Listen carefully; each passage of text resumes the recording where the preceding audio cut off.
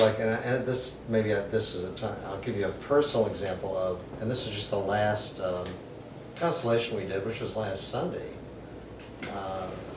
We had a couple of experiences where there was a sense of a husband failing the wife in a very profound way, often around a child being born. And so maybe as a snapshot, you could say these young men and women needed each other to be something fundamentally more than they were able to be.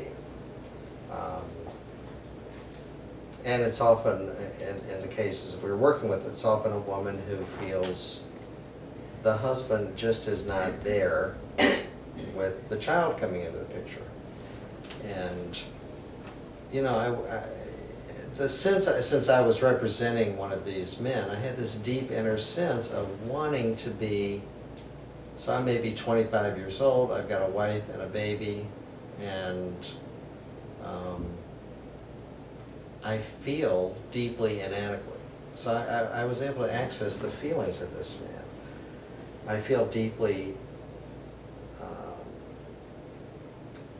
inadequate. Like I can't, no matter what I do, no matter how hard I try, I can't be what this woman who I love needs and deserves me to be. I can't do it. There's just too much on me, trying to have a job and maintain income and grow up. I mean, in terms of, say, just being a partner, just that, being a husband and a provider is already at 25 or 28, way more than I really could do mostly, but maybe I'm managing, sort of. Then there's a baby, and the wife doesn't work anymore, and I'm the sole provider. There's just there's a deep felt sense of how painful that was to these men. Things like that come up not uncommonly. So as you stand in for someone or you represent them, you're going to have your own piece of it that comes up, right? In some way, at least it's very possible. It may help you realize and see certain things in your own life and free up certain kinds of energy. And the belief, I would say, is that when you do that work yourself and free up some kind of energetic block, you're not only doing it for you and for the group, you're doing it in a much broader way. So the healing of that wound is healing for, you know, all young men who've been put under way too much pressure, and all young women being mothers who have needed way more than they could possibly get from their husbands. You see, I mean, it's since you're connected to this field of knowing, the healing that takes place is infinite. It goes out like that through time and space. And the understanding with the constellation work is that it even goes backwards in time.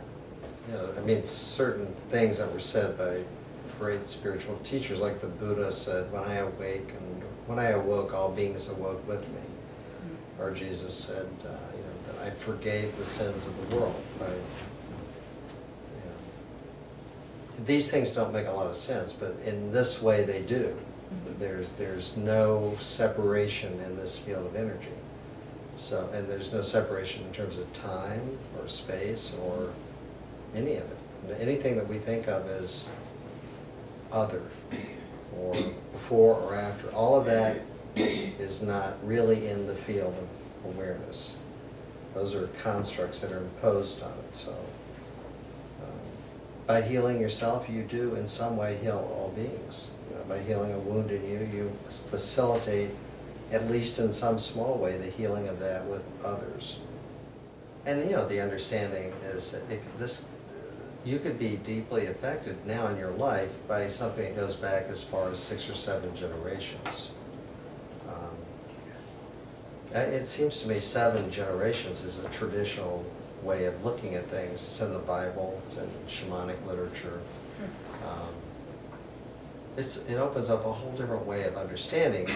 So in other words, if you have if you've done something in your own life that you don't feel good about, or you feel like was a real failure in yourself, and this would include many different kinds of things, having an addiction, you know, breaking the law, you know, being disloyal and important, you know, it could well be that one of the main contributing factors, if not the primary factor, is not that you were a failure as a person or lacking in some kind of moral fiber, but that you were carrying and representing, to some extent as an act of loyalty to your family, a wound that may go back quite a ways.